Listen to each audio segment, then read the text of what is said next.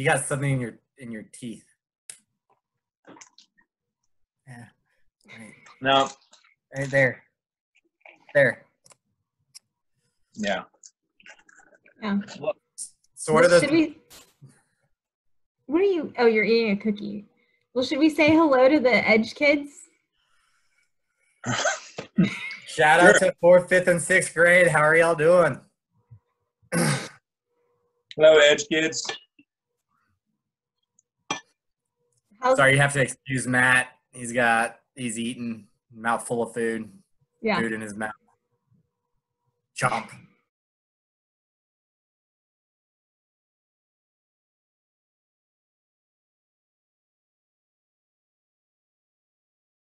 Okay. Am I supposed to, have you been recording this whole time, or do you want me to I have. Y'all just keep going, but do something we can use as the, hey, welcome here. And we said welcome. We said shout out to the Edge. Make sure you're wearing your face mask. I mean, that's really good. You guys, there's a duck in my house. There's a duck in your house? Okay, I'm going to catch it. Got the duck. Got it. Yeah. So what's the most ridiculous thing you've done in quarantine? Last weekend, I went into Tractor Supply without a mask.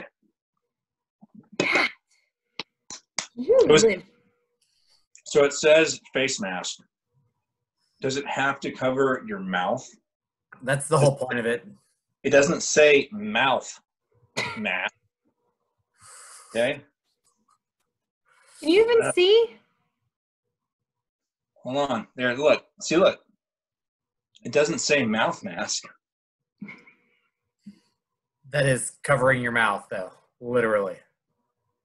And your nose. No, but if I was like this is a face mask. Check it out. Double protection. What were you going to say, Nikki? Oh, I was going to do some questions that I thought the kids would think were more entertaining than our jobs. All right, shoot. Okay, so have you been playing video games? On my phone, yes. No. I watched Frozen 2 and Onward, and I recently watched Trolls World Tour. Was that pretty good? Was it worth $20? No. No. Okay, good. No. Anyone played any board games with their families? Shoots and ladders. Candyland. What up? We've done some puzzles. I don't think we played any actual board games. With the 5-piece puzzle with Arthur? Dominate on that one, right? Excuse me, Arthur can do a 12-piece puzzle. Stand corrected. How about you, Nikki? What games have you played? I'm trying to think, what have we done? Oh, Jeff and I played Phase 10 pretty much every night. Phase 10? Yeah. Explain. You don't know what Phase 10 is? I probably do. I've probably played it plenty of times. Just maybe these kids would love to play it. Not yet. Not yet? Brenner's not into it yet. So, what do you miss most from Sunday in our class? Childcare. I thought you were going to go changing diapers. Childcare. Okay, Matt, what's the second thing you miss most from our class? Donuts.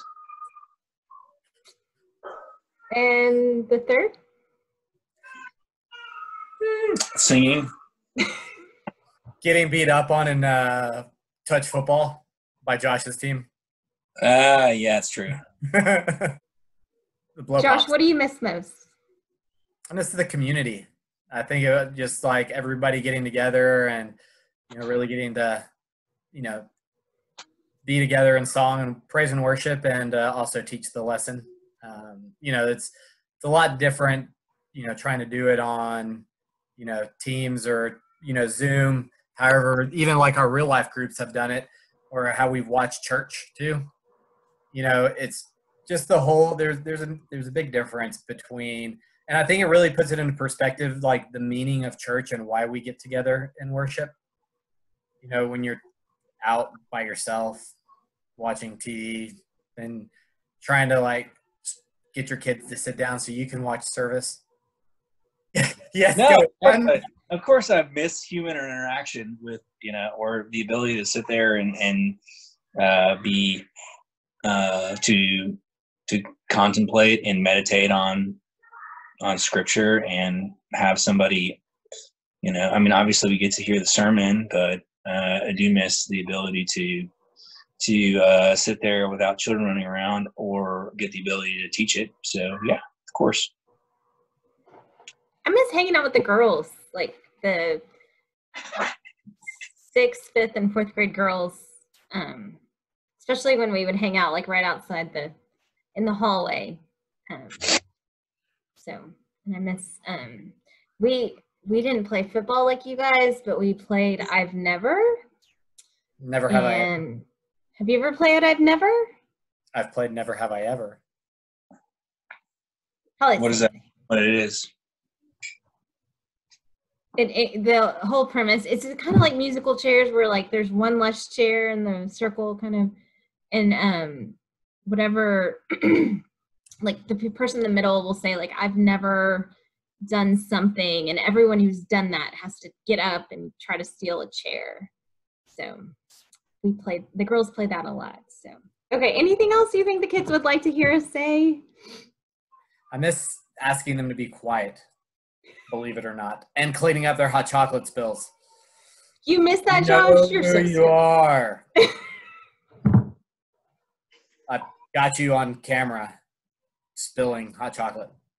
I kind of feel like I need to see Paxton sitting backwards in the chair. No, do you think that anyone's actually doing schoolwork? Most of them are actually just doing the same thing because they are homeschooled.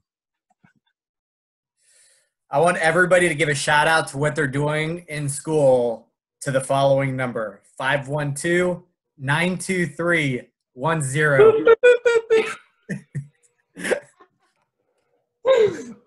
Claire's doing school because I married a hot teacher. Okay, so this week we're talking about the story of Esther. And Esther was put into a situation where she had to decide if she was going to speak up or not to save her people. And what we're going to learn is she was really brave, even though it meant she could have been killed. So what's the most brave thing you've ever done? Brave thing I ever did. I don't know. I guess just flying at night was pretty scary. Fly at night on MPGs. We flew at night from Djibouti, which is a real country. You know what the capital of Djibouti is? What? Djibouti. Yeah, Djibouti. From Djibouti, we flew 50 miles at night, really no moon, with 4 helicopters back to the ship. Okay, so Matt, tell and us I what was a little scared. Why'd y'all fly without light? Like What's set that? it, like help us see what could have gone wrong. Why was it so scary? It was really disorienting, so you could get vertigo and, crash, for lack of a better term. It was really hard to tell. It's really hard to tell, like, on your NVGs or goggles or night vision goggles. It's hard to see people, like your visual acuity or how well you can see is kind of degraded. So you could run into each other easily. And then, the boat is moving, so you might not make it back to the boat, or you'll make it back to the boat, but maybe the boat's not where you need it to be, or, you got to fly around the more, maybe get low on gas. So I was pretty, it wasn't like, it was pre-planned, but I would say it was still a little bit scary. I don't know. I did some stuff in Afghanistan too that was kind of unique. So I don't know. You're very well prepared for that. I would, I'd say that some stuff that takes more bravery might be things that you do in normal everyday life, or speaking to someone about the gospel actually takes a lot of bravery. Mm-hmm. It does. Josh? So the one I can think of right off the bat is, so when my dad passed away, so that was October of 2018. And so, we had his celebration of life and then a memorial service, and he was cremated. So there were honorary pallbearers, and one of the things is who carries the urn to the final resting place. And it had crossed just this voice in my head on our way down from the church to Stonewall. It's just like, you should do this. This is something you should do.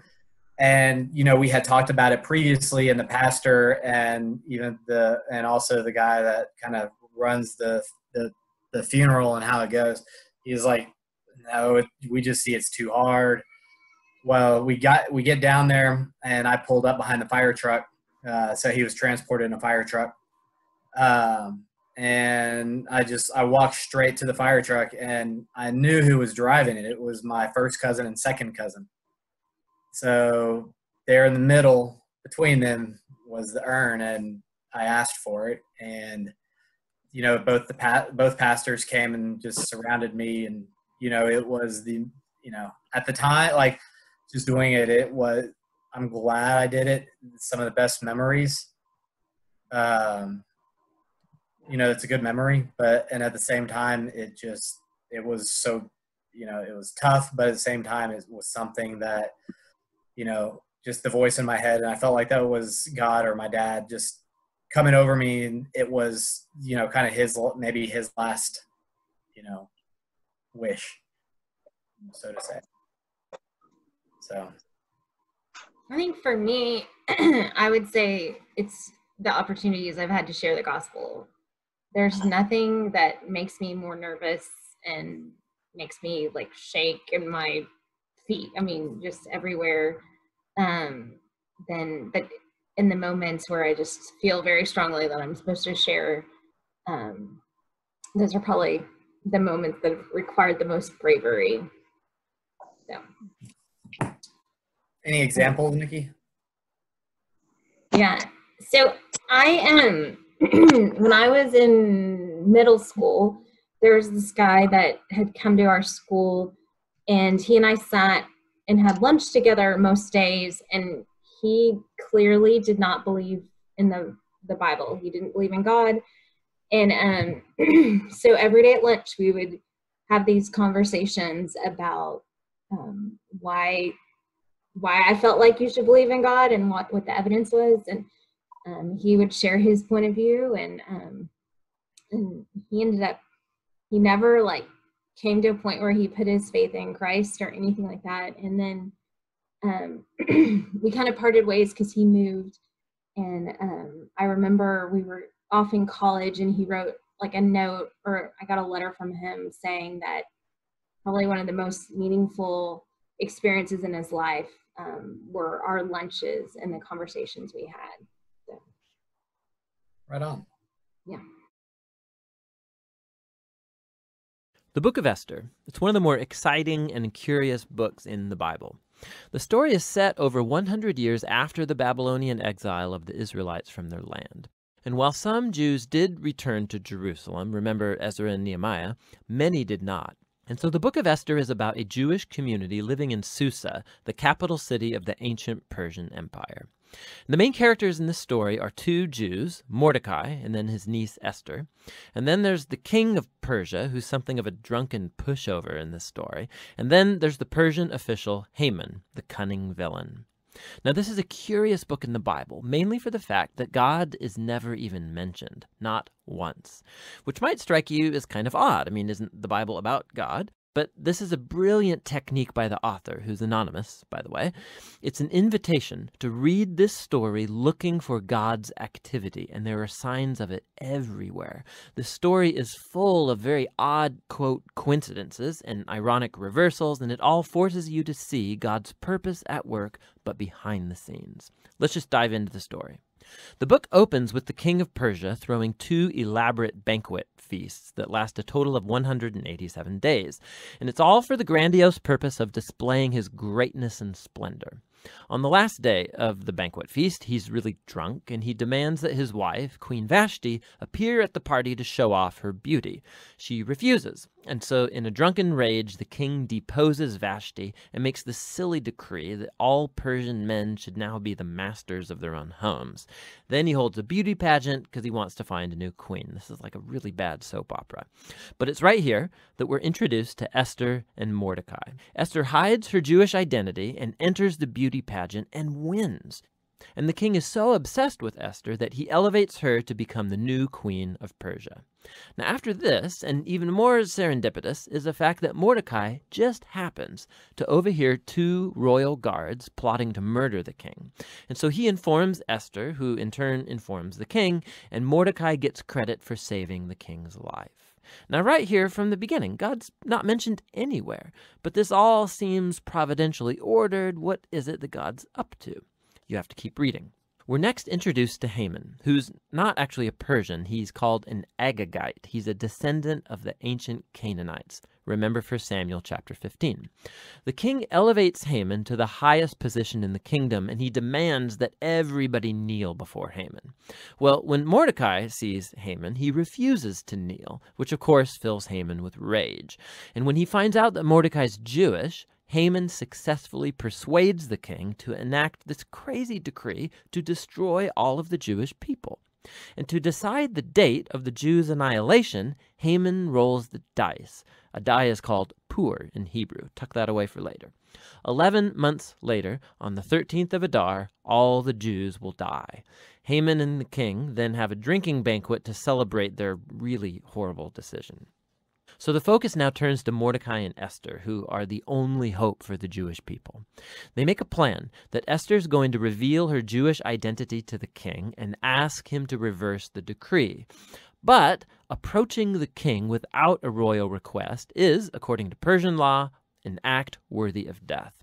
So in a key statement, Mordecai, he's confident that even if Esther remains silent, that deliverance for the Jews will arrive from another place. And then Mordecai wonders aloud. He says, who knows?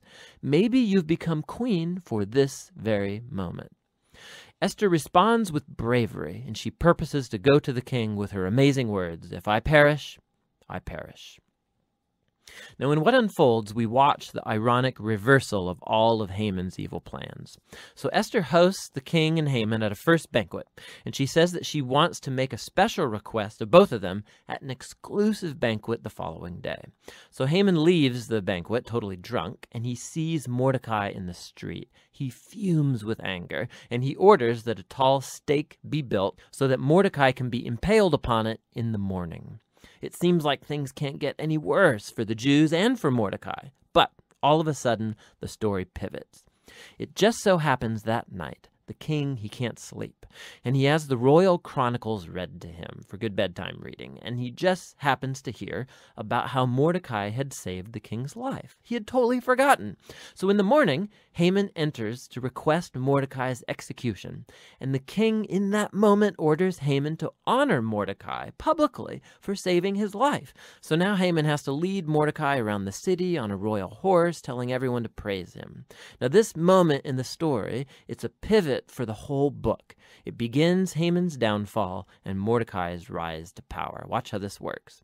The day after is Esther's second banquet. So the king and Haman arrive, and Esther informs the king that first of all, she's Jewish, and second, that Haman has enacted a decree to murder her and to murder Mordecai, who saved his life, and to murder all of the Jews. Now the king's had a lot to drink, so when he hears this news, he goes into yet one more drunken rage, and he orders that Haman be impaled on the very stake he made for Mordecai. It's ironic and a grisly way for Haman to go. Haman's execution, however, doesn't solve the problem of the decree to kill all of the Jews. So the focus now turns to Esther and Mordecai as they make a plan to reverse the decree. They discover that the king can't revoke a decree that he's already made. So instead, the king commissions Mordecai to issue a counter-decree. On the appointed day that all of the Jews were supposed to be killed, the 13th of Adar, now the Jews are ordered to defend themselves and to destroy any who plotted to kill them. Then Mordecai, Esther, and Jews everywhere hold banquets and feasts to celebrate this new decree, and Mordecai is elevated to a seat beside the king. Eventually, the decreed day comes, and the Jews triumph over their enemies. First, they destroy Haman's family, and then any other Persian officials who had joined in Haman's plot. And then on a second day, they get permission to destroy any who plotted against them throughout the entire kingdom. This results in joy and celebration as the Jews are rescued from annihilation. The story then tells about how Esther and Mordecai established by decree this annual 2-day feast of Purim to commemorate their deliverance from destruction. And the name of the feast comes from Haman's dice. Remember, Purim. The book concludes with a short epilogue as Mordecai is elevated to second in command in the kingdom, and we are told now of his royal greatness and splendor as the Jews thrive in exile. Now, step back. Notice how this whole story has been designed. The story was full of moments of ironic reversal, but we can now see the whole story is structured as an ironic reversal, right down to the details. So the king's splendor and feasts and decrees are mirrored by Mordecai's splendor and feasts and decrees at the end. Esther and Mordecai, they first saved the king, but now in the end they save all of the Jews. Then you have Haman's elevation and edicts and banquet that gets reversed by Mordecai's elevation and edict and banquet. And then at the center you have Esther and Mordecai's planning scenes, and then Esther's 2 banquets that act as a frame around the greatest moment of reversal in the whole story: Haman's humiliation and Mordecai's exaltation. Beautiful. Another fascinating feature of this book is the moral ambiguity of the characters. There's a lot of drinking and anger and sex and murder, of which Mordecai and Esther are a part. Not to mention their violation of many commands in the Torah, like marrying Gentiles or eating impure foods. And so the story's not putting Mordecai and Esther forward as moral example, as if it endorses all of their behavior. But they are put forward as models of trust and hope when things get really bad. And so the book of Esther comes back to that question with which we began: why God is not mentioned. The message of this book seems to be that when God seems absent, when his people are in exile, when they're unfaithful to the Torah, does this mean that God is done with Israel? Has God abandoned his promises? And the book of Esther says no. It invites us to see that God can and does work in the real mess and moral ambiguity of human history, and he uses the faithfulness of even morally compromised people to accomplish his purposes. And so the book of Esther asks us to be willing to trust God's providence even when we can't see it working, and to hope that no matter how bad things get, God is committed to redeeming his world. And that's what the book of Esther is all about. Thanks for joining us. We miss you guys so much. We're praying for you, and we're staying at home with you. We can't wait to be with you at church. And thanks for joining us today. And if y'all will take a moment, I'll lead us in prayer. Father God, we thank you for this opportunity to get together and give a shout out to these to the Edge, the 4th, 5th, and 6th graders. Father God, we ask that you're watching over them in this time of uncertainty, and while they might be scared of the uncertainty or hesitant of what's going to happen tomorrow, Lord, we know you're with us, and you know that you're going to help steer this ship or helicopter down the right way, Lord. We ask that you continue to guide us and just continue to help keep us safe, and just heal those that are sick, Lord, and just continue to open up these kids' minds and just nourish them with the word and feed them as much knowledge as possible during this time, Lord, and just also a time for them to relax as well, Lord. And we pray for their parents as they're also dedicating their time, dedicating just their day-to-day activities to help continue with their education and help to continue with what it is they might need to be doing, Lord. We ask this all in your name. Amen. Amen. Bye, guys. Y'all take it easy. Take care. But I can't do it unless I got some.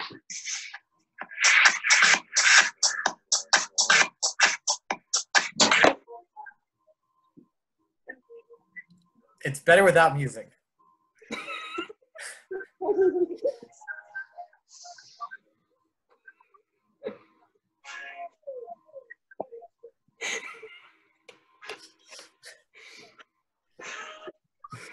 This is streaming live on Facebook.